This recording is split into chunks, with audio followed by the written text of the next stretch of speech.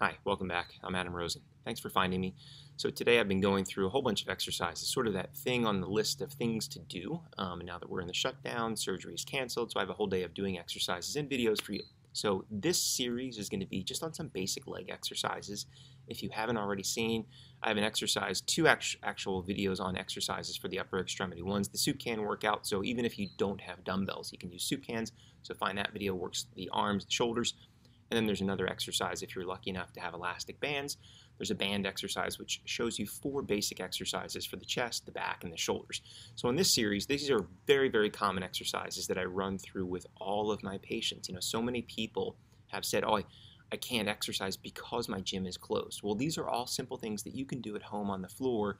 Usually I'll start with my patients if they have hip or leg or knee problems in the office. We'll actually go through 5 repetitions of each of these exercises, and I have them do 5 more at home. So I have people typically start with about 10 reps. So 10 repetitions, 10 times of doing one particular exercise.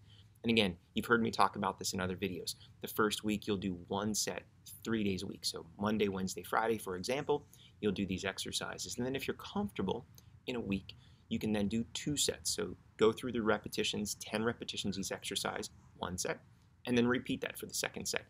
And then in a few weeks, you might be comfortable enough to do 3 sets. And if that's easy, then you can increase the repetition. So you might do 3 sets of 12 repetitions of each exercise, or 3 sets of 15.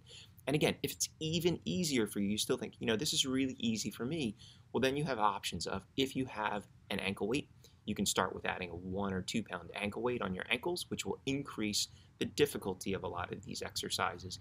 Maybe you don't have ankle weights. Maybe you have a hiking boot or even a ski boot. Put the ski boot on for these exercises because that added weight is going to make it harder for you to do these exercises. And maybe you have elastic bands. Not all of them, but especially the side ones, what we call abduction. These exercises actually work really well if you have elastic bands, and you can place them around your legs just above the knees to increase the resistance. So let's jump right into it, and we're going to go through these exercises just to show you. You can go through this sequence on your own once today. Once you know it, memorize it, you can then go through it on your own, or you might just repeat it if you're going to do 2 or 3 sets, just to keep you on target to remember and keep the timing going. So here we go.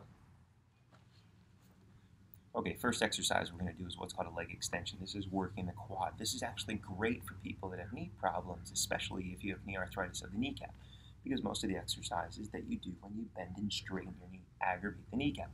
So on this, you're going to lay back. Bend the opposite leg. This takes the pressure off of your low back. You can even take a small towel if it's more comfortable for you.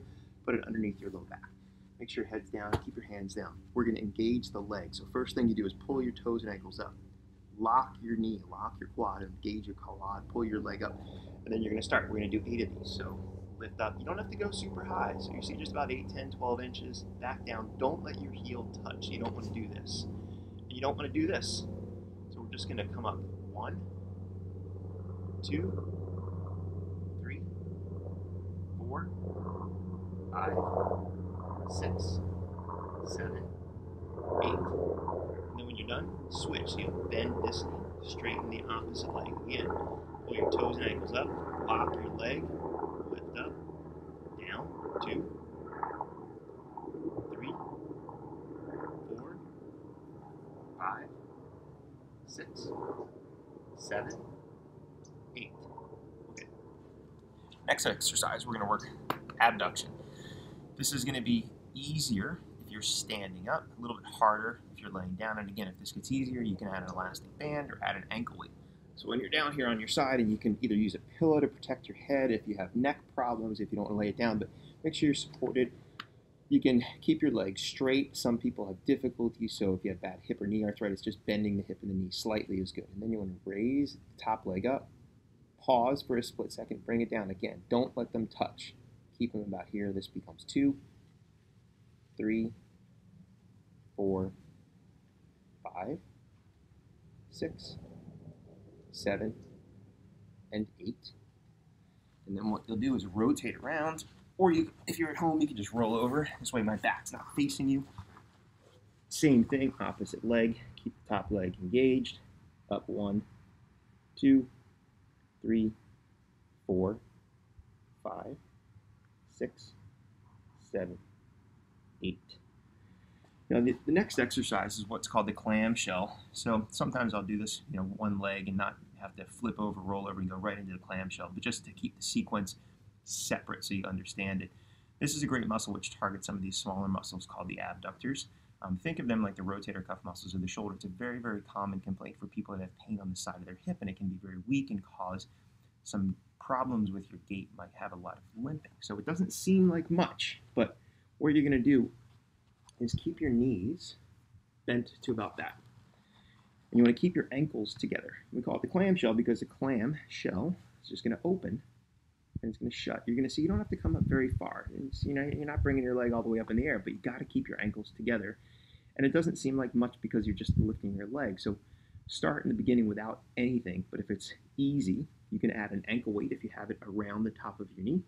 Or this is a great one where you can wrap with an elastic band to make it harder. So you're going to start with just top leg up. And again, see the ankles stay together. 2, 3, 4, and you'll feel it here. 5, 6, 7, 8. And then roll over, switch over on the other side. And these are great because even my patients that have trouble getting off the floor, they can do this in bed. So this is something you can do in your bed, especially first thing in the morning before you get up, just to get your muscles moving. So the same sort of thing. Support your head, keep your knees bent, ankles together, top leg up. 2, 3, 4. And again, you'll feel here. 5, 6, 7, 8. And then this next one, there's kind of 2 ways of doing it. I'm going to show you the first way, which I have people in the office do it. It may be hard. Stomach, breathing problems, back problems, rolling onto your belly. And your leg doesn't move much. This works extension, works the back of the butt. And what you're going to do is lay on your side. Again, you can support your head, lay a pillow. But what you're going to do is engage this muscle. So engage the leg. Try to relax the opposite leg. So I'm doing this with my right leg. I'm going to engage the leg and then lift up. So you're really kind of using those butt muscles to what's called extend your leg or extend your hip. That's 2, that's 3.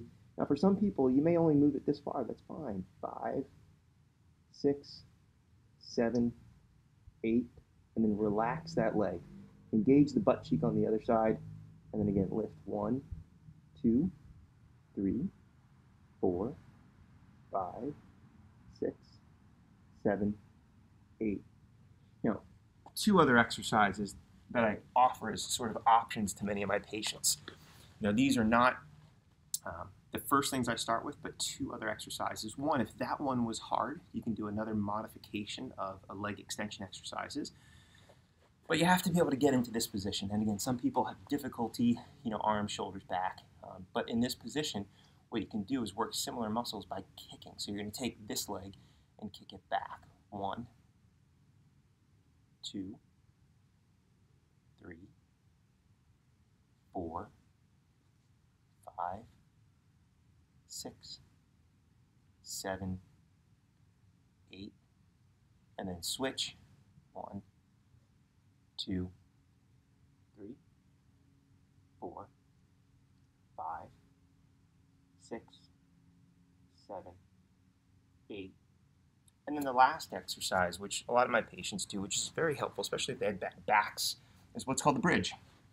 And again, a lot of ways to modify this, but keeping your hands down, neck, and a lot of times you see me looking at the screen, but look straight ahead, keep everything in line, put your hands down, engage your butt cheeks and your lower back, and you want to lift your butt up and then bring it back down. And again, try not to touch and relax between each repetition. Try to come up, so that's 2. Come down, but don't let it touch. 3, 4, 5, 6, 7, 8. So, there you have it. You got 6 exercises, all the things that you can do. Add this to your routine. It's a great thing to do, especially first thing in the morning. Throw the sheets back, get these exercises going. Really helps to build up the muscle strength, which is going to help. And it's been shown in a lot of studies that these exercises and just exercise in general and strengthening of your muscles will improve your health and decrease pain. But again, like in all of my other videos, talk to your doctor first. You want to make sure that you are healthy enough that you can do these exercises. If you have specific orthopedic problems, just check with your orthopedic surgeon. that these things are safe for you depending on your arthritis or the surgery that you may have had. And until next time, I'm Adam Rosen. Thanks for listening.